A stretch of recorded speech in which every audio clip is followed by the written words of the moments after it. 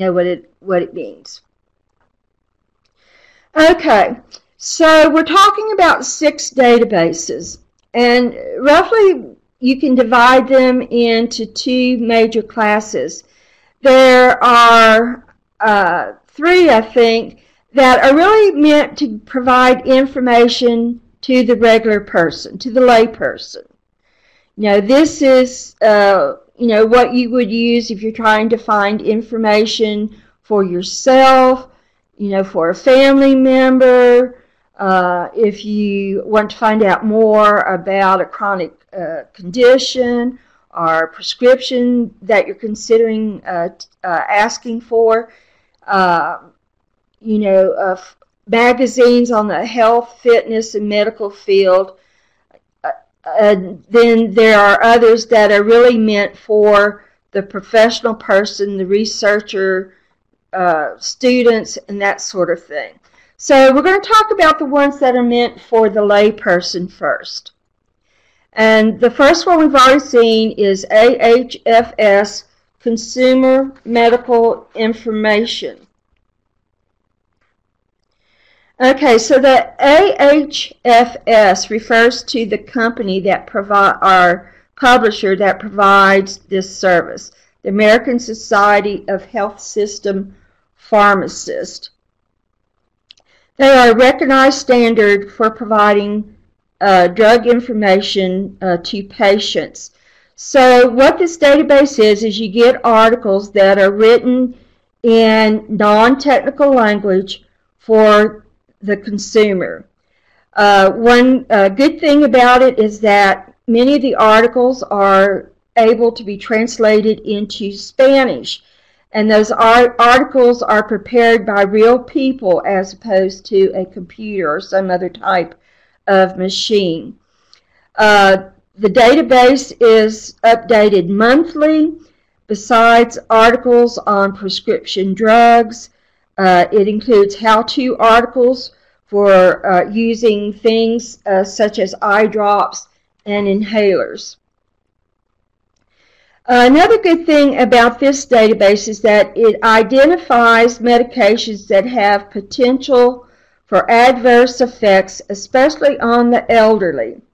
We hear about, the population is getting older, baby boomers are retiring, and that brings a new need for information on a variety of topics. And so this is one way that this particular publisher is responding to that need for more information. So it especially identifies those medications that should be avoided or that should be used with caution in older adults 65 years of age or older. Now that's particularly important to me because I just turned 65 this year. So here is an example of what an article looks like. I did a search on the prescription drug glipizide. This is a medication that's often prescribed for those who are suffering from diabetes.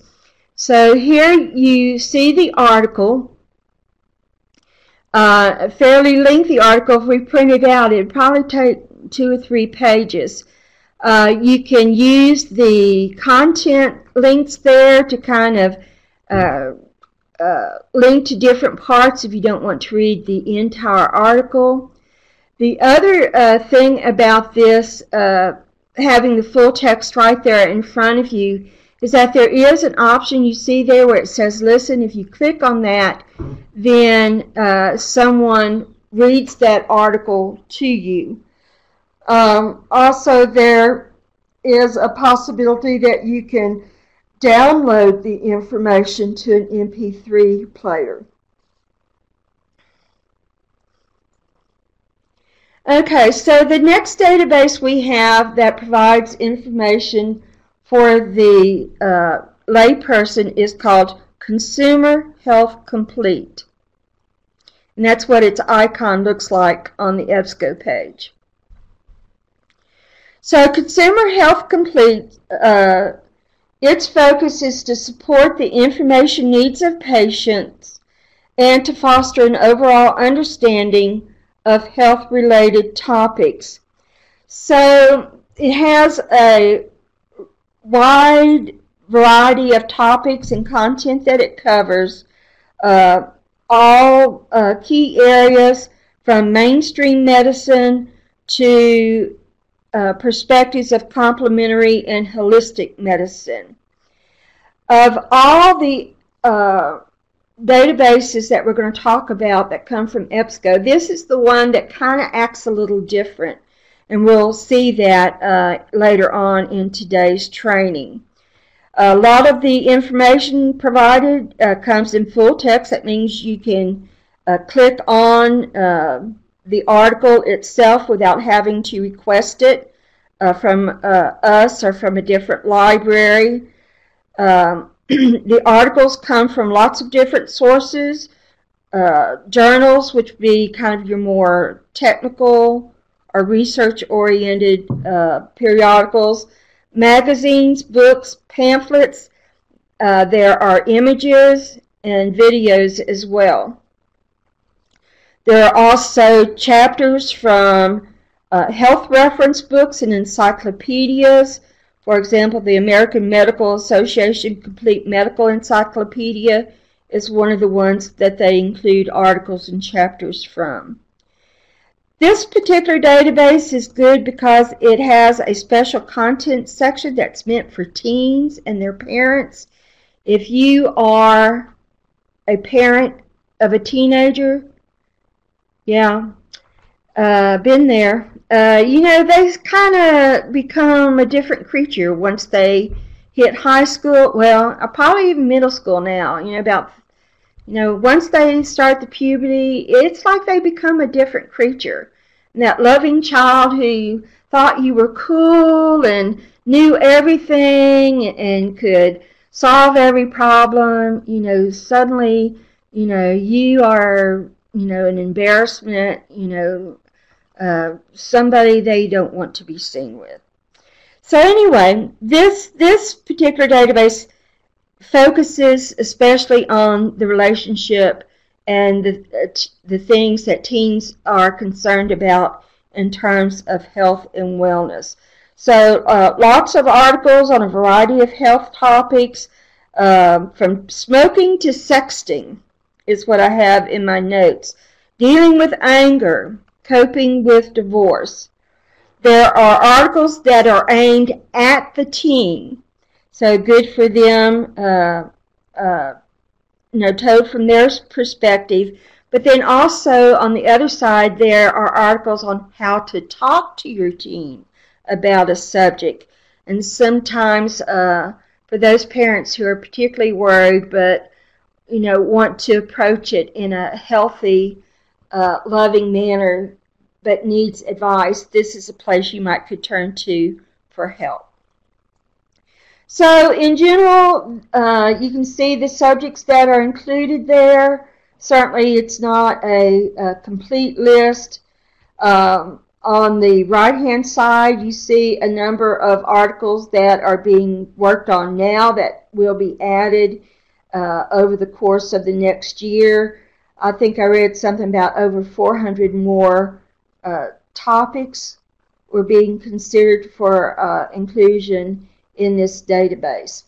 The link that you see there under the title is the website where you could go to see a full list of the subjects that are included there if you want to peruse that. Okay, so our next consumer or layperson database is called Health Source Consumer Edition, and that is what its icon looks like on the EBSCO page. Okay, so on this one, this database provides access to full-text consumer health magazines and reference books. So the advantage here is that if you are very interested in health and fitness magazines and you subscribe to a lot of them, you may be able to save some money there by seeing if what you have subscribed to at home or even at work is included in this database. Because we're paying the price here at the State Library for the database. So if you can get the information you need by using the database with your account from home or at work, there's no point in you having, your own personal copy.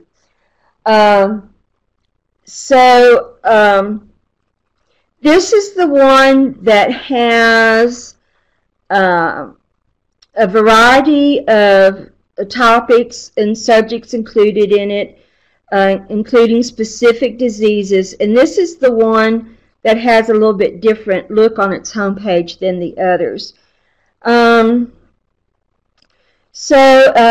Its subjects include fitness, nutrition, diabetes, aging, women's health, children's health, and of course there are others. It includes clinical reference systems reports, which are special newsletters put out on various topics, and these are included in both English and Spanish. It also includes a medical dictionary as part of what you can access. So again, you can take the link there to see what titles are included in this database, as well as a complete list of subjects. Okay, so from there we go to those that are meant for the medical and healthcare professional. So the first one of these we're going to look at is MEDLINE, and that's what its icon looks like on the EBSCO page. So MEDLINE is a product of the United States National Library of Medicine. It's the premier bibliographic database. It contains more than 23 million references to journal articles in the life sciences, especially in biomedicine. A distinct feature of this database is that the records are indexed with the National Library of Medicine subject headings, which are abbreviated MEDLINE, and I'm going to show you that in a little bit. Time coverage goes back to right up to the end of World War II, so from 1946 up to present time. The majority of the publications in MEDLINE are scholarly journals. There are a few newspapers, magazines, and newsletters included. But they go before a panel and judge whether or not it is appropriate based on what the focus is of MEDLINE.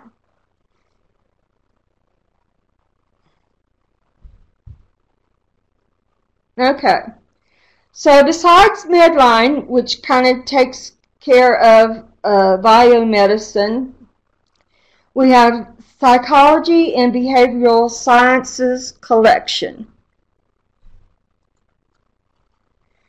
This is a full-text database that includes a lot of information that would be useful for psychologists, counselors, researchers, and students. This database provides extensive coverage on a broad range of subjects in the fields of psychology, behavioral sciences, and related disciplines. Provides access to hundreds of full-text journals. Some of them are even international. Provides particularly strong coverage in child and adolescent psychology and various areas of counseling.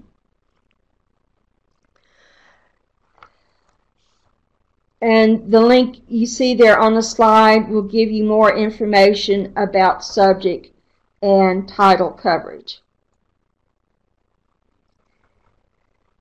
So the last medical database we're going to cover today is PsycInfo.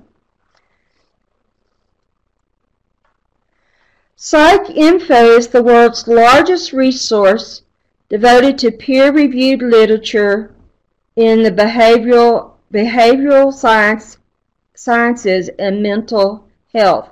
Now, by peer review, that means that before things are included in this database, it goes in front of a jury panel of experts that kind of review the information and approve it for inclusion.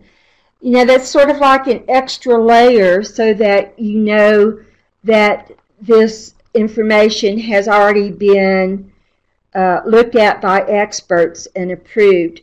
Sometimes when you are doing your own research on a particular project, or if you're working on an advanced degree in school and you're working on a paper or something of that sort, you'll want to use only peer-reviewed sources because that information has been vetted and considered to be of value.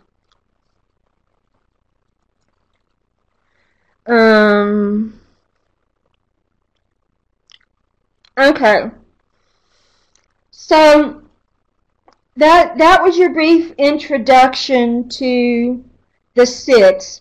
Remember, there are 7, but we're not talking a lot about CINAHL today.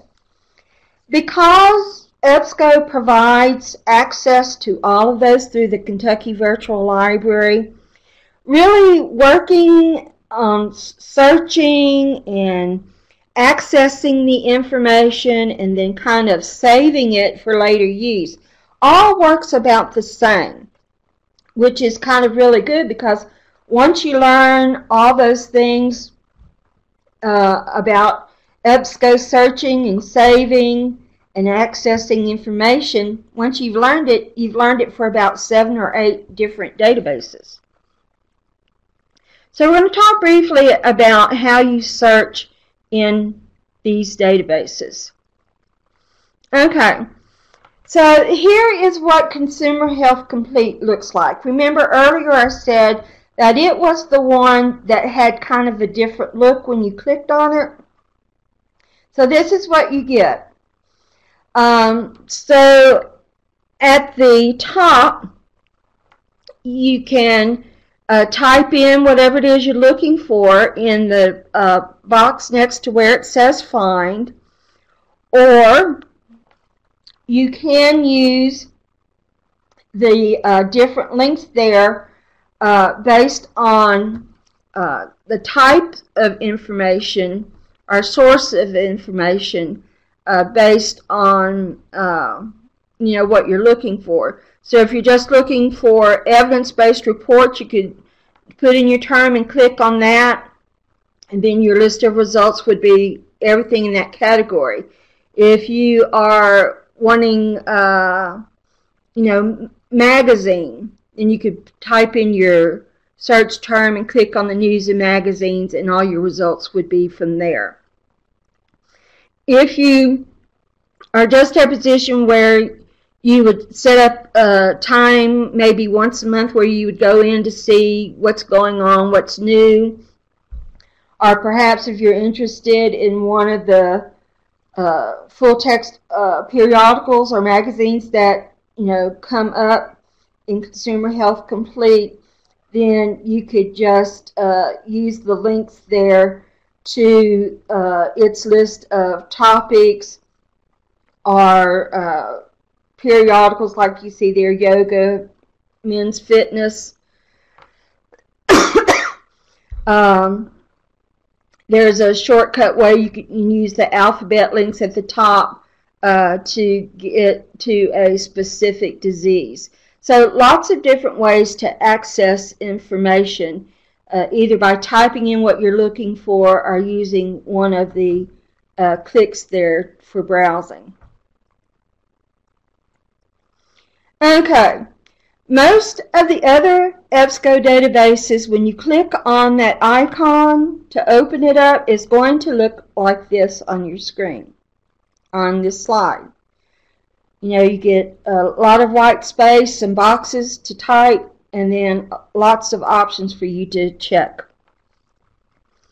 So here, what you do in the red box on the slide, this is where you would type in the terms that you are wanting information on.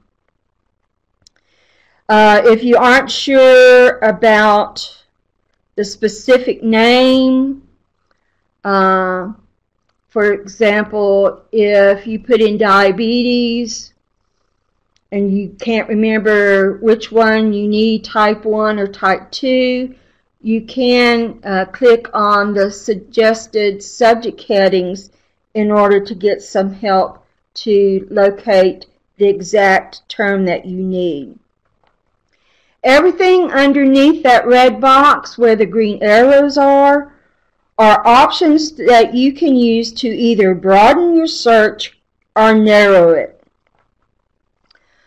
On the left-hand side, you see where it says search modes and expanders. And essentially, those are the things that can help you enlarge or broaden your search. You have options to include words that may be related to what you've typed. It may include the actual text, or search in the actual full text of what you're looking for. It looks for related words. So it would include, related words would include words that have alternate spellings. For example, if you wanted information on tumors, in America we spell tumors T-U-M-O-R-S, right? And in England they spell it T-U-M-O-U-R-S. So if we made that click to apply related words, or that would pick up those alternate international spellings, or would pick up plurals of words that are terms we might be searching for. And of course, on the limit side, where it says limit your results, those are where you can pick things like the language that you're interested in. If you only want things in English, if you're only interested in one source, maybe you want magazines instead of journals, or newspapers instead of the others. It's where you can set your time. Certainly if you're doing research about what's newest in medicine or treatment for a particular disease, you'd want something where the date range, was probably not more than 5 years old. So you have those options. So you can use as many as you want. If you, click every limited filter and, you don't get any results, then you can start removing them. Usually the more you click, the less results you have. But sometimes you can click so many that you end up with nothing. So you kind of have to, think about it and, figure out what is a higher priority for you in terms of limitations. Okay. So we mentioned this earlier. When you aren't sure of how your subject or topic might be listed in a database, there are some options that can help you. So here you see I did a search on aging. So I know that there are lots of aspects to aging. Maybe I'm not exactly sure what it is I'm looking for about aging. I can click on, right above the box where I typed in aging, I can click on Suggest Subject Terms, and then click on where it says Headings up at the top in the oval. And this will get me the screen that you see down at the bottom. You can see down at the bottom in that light blue bar that's clicked, it says aging. So it takes the word I typed in, and it gives me all the subheadings that would be included as part of aging. Or it would tell me, you know, if I want this, then use this term. Those are kind of down at the bottom of the list. There's an option called explode, and it doesn't mean, you know, that that's a bomb. What you do is if you have the option to explode, then you get what's in this blue column here, which is essentially all the different subheadings that might come under aging. And so you have the option to pick one of those. You see in that blue column you have kind of what looks like a little file at the end of the term, and if you hover your cursor over that, then you sort of get a summary note or description note, so you kind of know what that's talking about. And as you make your clicks through here, they show up in the little green box on the right.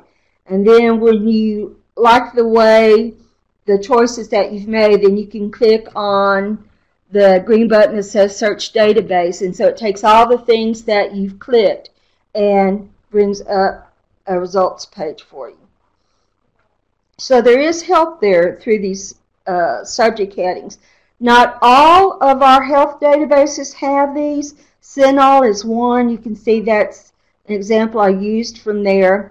But a couple of the others use the medical subject headings from the National Library of Medicine, which we talked about with MEDLINE. And so it does the same thing. You can type in your word. Here I use diabetes. You see we have some options that we could select from underneath the search boxes, or we can click and check the subject headings. And the medical subject headings work very much like the headings that we see on the other slide. You know, you have the term that you search, you can click and you get all these various subheadings underneath. You can pick what you want and then go and search the database based on the options that you've made. So what you see here at the bottom image on this slide, there is a link that you can hit so that you kind of get a hierarchical tree. So kind of going from the most general down to the very specific. So again, if you took a broad subject like diabetes or aging as a topic to write a report on or a paper on, seeing this hierarchical tree like this, when you do the suggested subject headings, helps you narrow down your topic to something that would be more manageable to do in terms of research. I'm hoping this is coming out clear to you. A lot of this, I think, you can hear about, but what we really hope is that if you have a desire for this kind of information, that you will kind of go in these different databases and kind of explore and see what's there and play around with them and see what all you can do. And if you get stuck, what do? You call us at the state library. You can call us using our toll-free number if you're out in the state, or our direct line here in Frankfurt, 502-564-8306, or you can use the Ask a Librarian email service and type in a question or tell us about a problem you're having, and we can respond to that and help walk you through what's going on. Okay. So there are other things you can do when you are searching in any EBSCO database. We talked about using the subject headings list. and the medical subject headings. One or two of the databases have a thesaurus. Now, that's a term you might remember from school. Thesaurus is a list of terms and gives a list of synonyms. So some databases essentially have a vocabulary list that they use in putting articles into their database. So if you use their thesaurus, use their terms, you might get more efficient or better effective use in searching.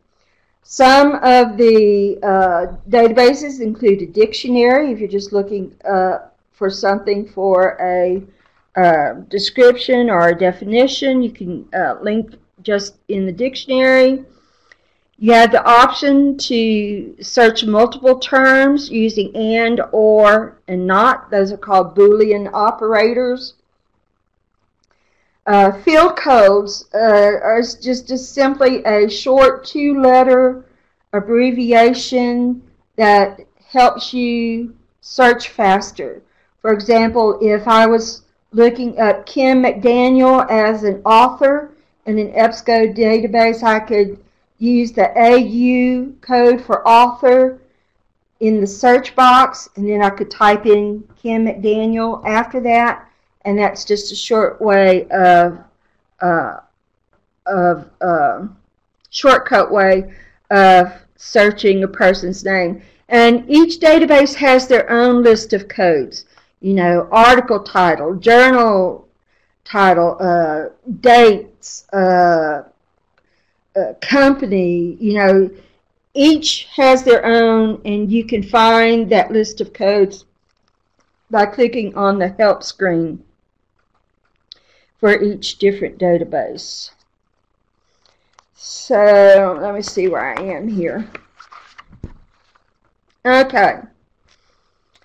So another thing that can be useful is something called cited references.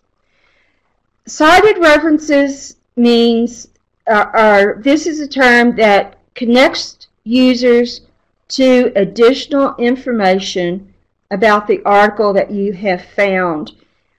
So, like when you pick on see an article on your results page, you'll see in the red box it says cited references, and it has 10 in parentheses. That means that there are 10 other articles in EBSCO databases that have used this article, Workplace Violence and Safety Response, as part of their references. And so if you click on it, then down at the bottom you see a list pops up of what those other 10 articles would be.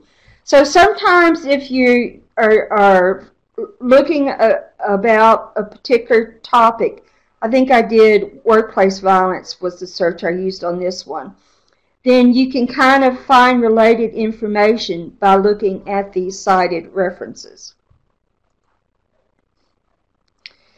The key thing that's good too about all of these being EBSCO databases is that you can search one database at a time, or you can search multiple ones. Since a lot of them deal with some of the same topics, you know, you don't want to limit yourself to just one. You want to see whatever is out there. And you can do that.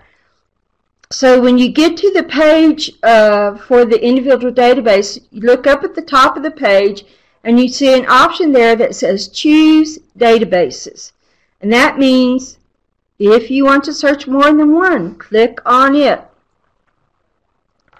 So you get this page, and essentially what you do, you can choose to search all the databases in EBSCO,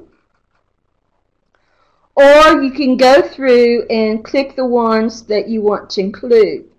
So down here, you can see I clicked on everything that I thought might have medical or health information, including the ones that we talked about today. I added CINAHL, and I also included academic search, which has a lot of a broad variety of topics, including health and medicine in it. So you click what you want, or click on Select All and click OK, and then you can search for what you're looking for. Okay, so we've done our search, and we get a page that looks similar to this. So on this page, what I did, I searched for osteoarthritis. So in the number 1 box, this is where you type in your search terms that we saw on the other slides. Down below where it says number 2, this is where we can limit it to the kinds of sources we want. So my choice here was to limit it to magazines. In the box number 3, this is where we pick on, or where we can limit it if we want to see articles that just have the text that we can click on as we find them. And then on 4, the box number 4, if we put our cursor there on the magnifying glass, then a preview screen window pops up, and we sort of get a little summary of the article that we are interested in. Okay, so we go through and we pick one that we want to look at. So in my case, in my search, I wanted to look at the article called Crazy About Collagen. Okay, so here on the individual record, we see lots of details. That's sort of the default view. We can do kind of a less detailed record. But I think at this point, you probably want to see as much as you can at one time. So we see the author and subject terms up the top. There's an option to do other searches with similar terms. Some articles you may see a logo in the left-hand column. This one doesn't, but the periodical logo, if you clicked on it, would take you to maybe the issue if it was full text for this article, or give you an opportunity to search other years, other months in the same article, in the same journal article or magazine title.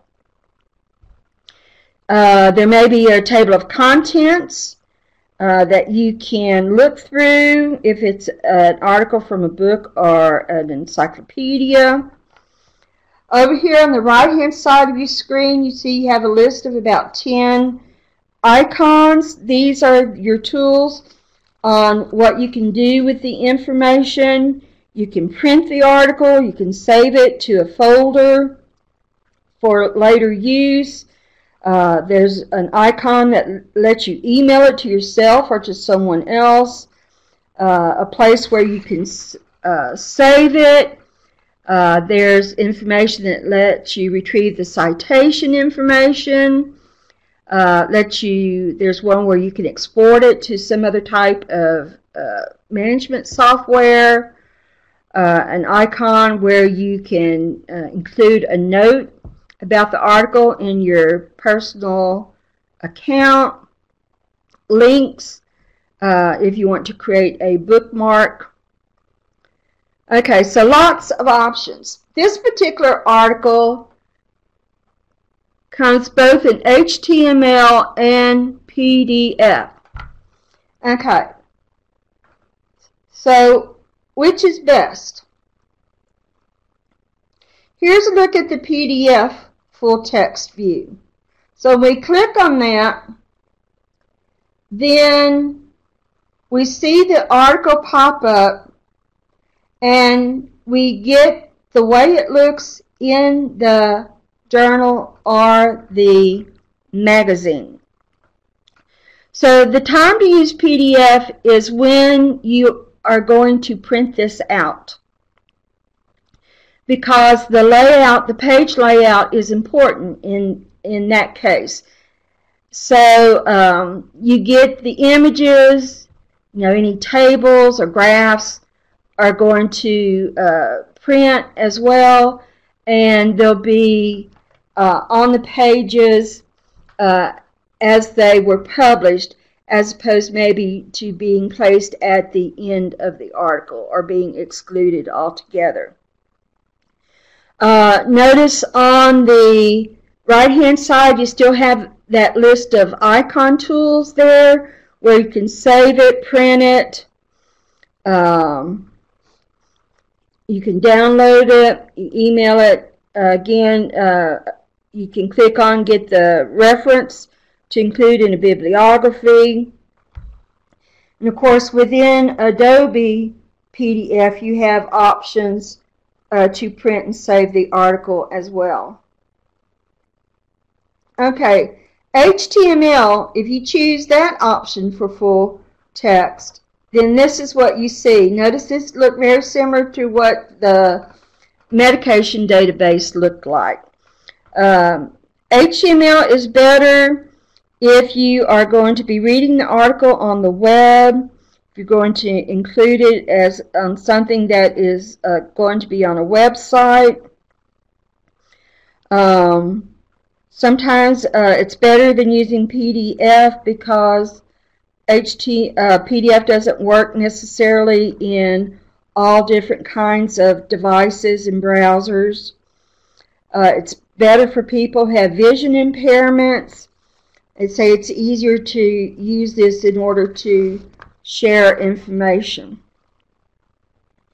So again, you have table of contents you can use as shortcuts.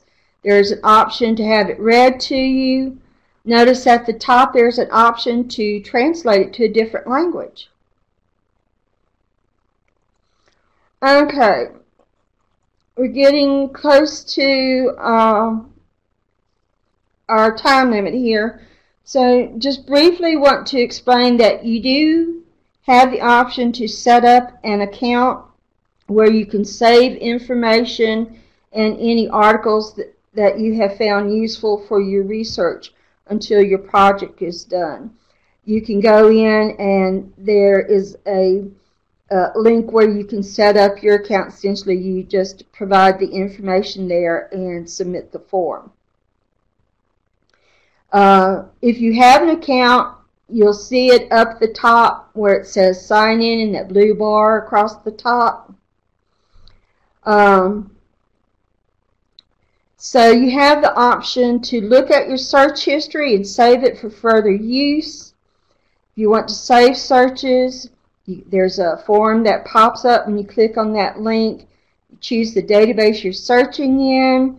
You pick what it is you want to do, if you want to save the search or create an alert, and that shows up when you sign into your account.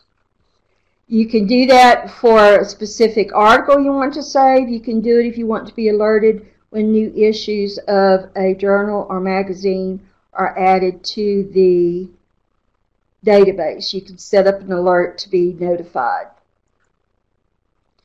You can save information in folders. You can just click save, or there's an option down at the red arrow there. You can see where you can kind of customize folders and organize the information based on topics. So I have one for diabetes, I have one for osteoarthritis, and in those I've saved articles that I can go back and look at whenever I need to, instead of searching for them all the time. We're kind of wrapping up here. Remember, we can help. Everything that you needed to know is in that drop-down menu under State Employees. Remember, you can call us directly by phone, or you can use the Ask a Librarian service if you're experiencing a problem, or if you found an article that isn't full text. We can help you get that from another library. Just use the Ask a Librarian service and copy and paste the information from the database. You see there, outcomes after foot surgery. Just take that information and plug it in the box where it says your request. And just fill out the form with your work information and click on it, and it comes to us, and we get to work on getting it for you. So there's our information if you run into any problems with your account or the database. So that concludes our training for today. Just want to remind you to look at the training events. Again, when you're ready, click on the red X in the upper right-hand corner to leave the classroom. Have a good day, everyone. Stay dry.